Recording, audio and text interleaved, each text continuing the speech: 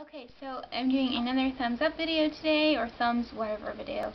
I guess it's a different day for you guys, but it's the same day for me, so I'm just getting a lot of filming knocked out today. The thing I'm doing my video on today is the Maybelline Fit Me Matte and Poreless powder. This is in 100 translucent. I don't usually get powders that have a color. So it looks like this. And then mine has some serious pan. Well, we'll talk about that in a minute. But that's what it looks like. Mine has a lot of pan. I've been working through it. And then you open up the bottom and it's got a mirror. Hi, you can see my new camera. And it's got this little spongy thing that I don't use for it, but I always save those because I use them for like projects and stuff later on. So, the first thing about this powder is, as you saw, it's very powdery. I used it this morning. I did the thing where you and get most of it off, and it's still pretty powdery. It's not so bad when you're putting it on your face.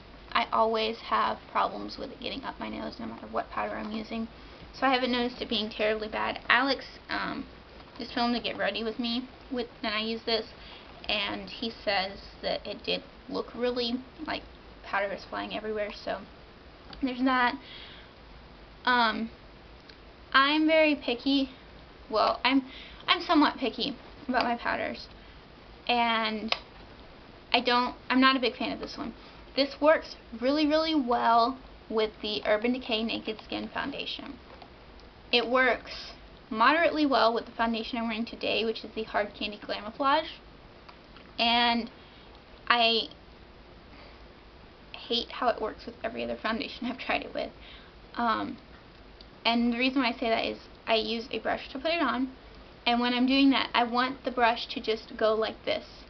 And any other foundation with this powder, and it's not the brush, it's not the foundation, because I've done it with other powders, with this powder it gets stuck, and I have to use way more powder than I would normally have to use, which makes it look a little bit cakey, and it's not worth it to me to buy this when I can only use it with one, maybe two foundations.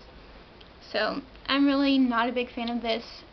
I'm not so angry at it that I just wish it was gone, but it's not something I would try again. So I'm giving this a thumbs down.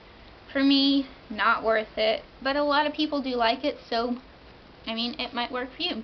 So I'll see you again next time. Bye.